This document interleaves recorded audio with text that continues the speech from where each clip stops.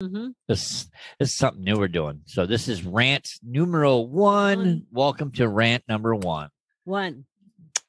Biches. That's right. Biches. It's number one. Welcome to rant one.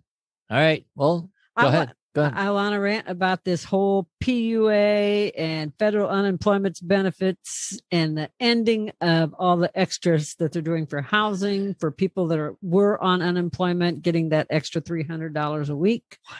And them ending it. And, we're going to end it on this date. And originally it was supposed to end in September. And then they said, well, screw you, little guy. And we're going to end it whenever we want to. And then they put out the dates and they ended it earlier than then. Like Arizona, they said, we're going to end it July 10th.